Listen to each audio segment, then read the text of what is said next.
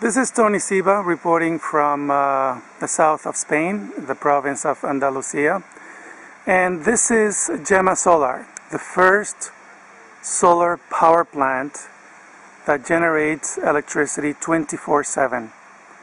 Right now it's about noon and it's generating electricity, and it's also putting away some of that energy in a huge battery of molten salt.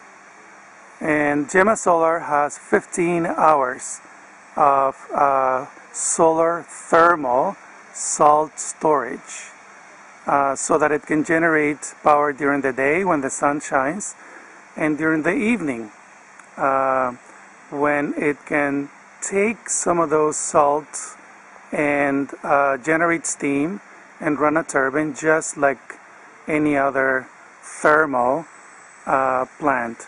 What you see now is the heliostat field.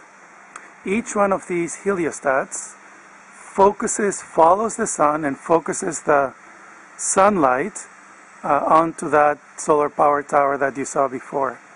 And these heliostats are arranged concentric circles all around that tower, so that the tower gets the sunshine from a 360-degree point of view.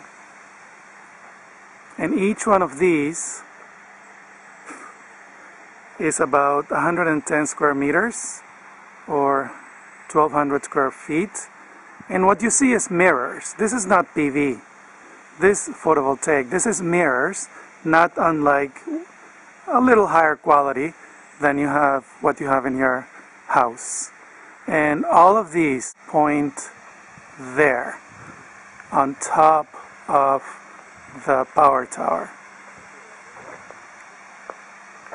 This is Tony Siba reporting from Gemasolar, the first solar power plant in the world that generates electricity 24/7.